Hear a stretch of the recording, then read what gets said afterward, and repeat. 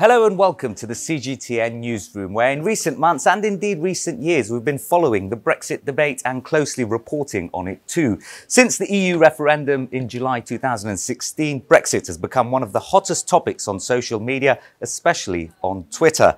Along with the help of social media intelligence platform Digimind, we've been analysing some of those conversations around Brexit for you. Let's take a look at them then. First things first, what have people been saying? Well, the hashtag Brexit has become one of the most popular on social media in recent years. The first charts we'll look at will show how many times people have used the hashtag each month over the past 2 years.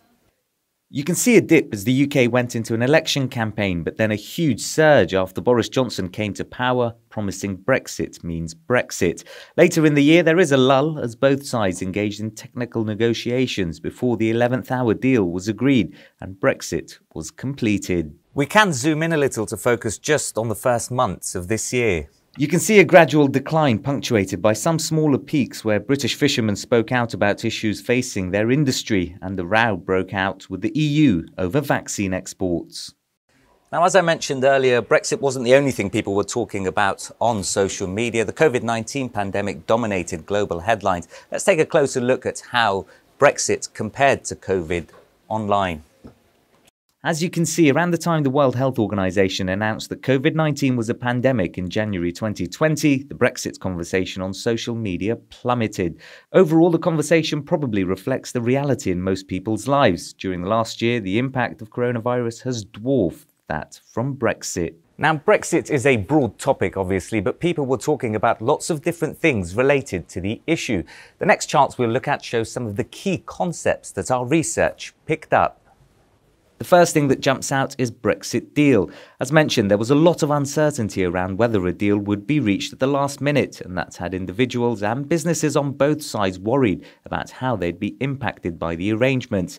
That moves us nicely onto another concept, Brexit's reality, and its impact, as we've been hearing in the show, still very much being felt on both sides.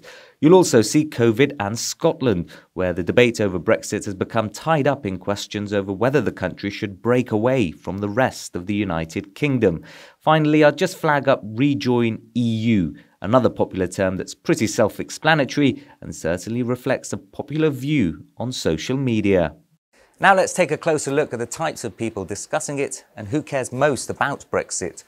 The Brexit conversation on Twitter has been primarily driven by men. When it comes to occupation, teachers, business professionals, pensioners and those who represent creative industries talk about Brexit the most, but it is an issue that seems broad-based. Let's talk to one of the people who's been part of the conversation. Matt Oxley is a sports journalist who travels a lot to the European Union for work. Let's find out why he took to a public platform to speak out about the issue.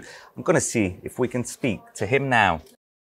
So, Matt, how has Brexit impacted you? I think in any kind of performing industry, whether it's the music industry, motorbike racing, cycle racing, anything like that, when you're moving people into and equipment into and out of the EU, it's going to have an effect because there's no longer freedom of movement and everything has to be checked.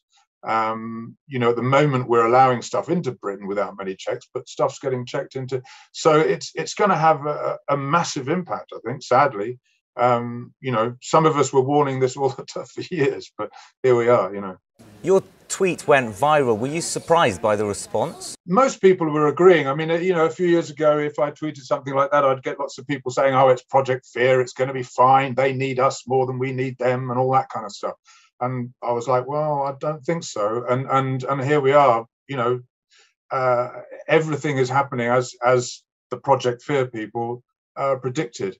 And I find many more people now saying, yep, you're right, what have we done? And social media has played a big part in the Brexit debate. What are your thoughts on that? It plays a big role in everything now, doesn't it? It's an echo chamber, you know, like anything. It's a technology, so it's amoral, isn't it? You know, it can be used for good or for bad. And I think social media exaggerates every situation. You know, it can't help but do that because it allows people with no expertise to have a voice, you know, and if they manage to, you know, if they manage to say something that goes viral, even though they may have no expertise in the subject they're discussing, their voice becomes very important and might influence a lot of other people.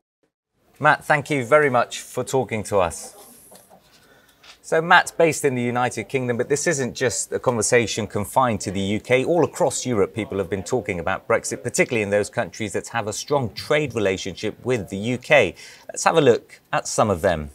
Unsurprisingly, the Brexit discussion on social media is mainly dominated by the UK. France, the UK's closest continental neighbour, came in second, but the topic was almost 20 times less popular there. You can see other big European countries also feature lower down the list. Last but not least, who needs words when you can use emojis? Now, Brexit has been a very emotionally charged subject. Let's take a closer look at some of the most popular emojis people have been using to express their feelings on the issue. Bang in the middle, as you can see, is the EU flag. The Union flag is another popular emoji, particularly among those who support Brexit. For some, it's emerged as a symbol of independence, but others have been using it alongside the EU flag as a sign of the recent history shared between the two. The Scottish flag is there too, and reflecting the emotions within this debate, the laughing face emoji and the angry face too.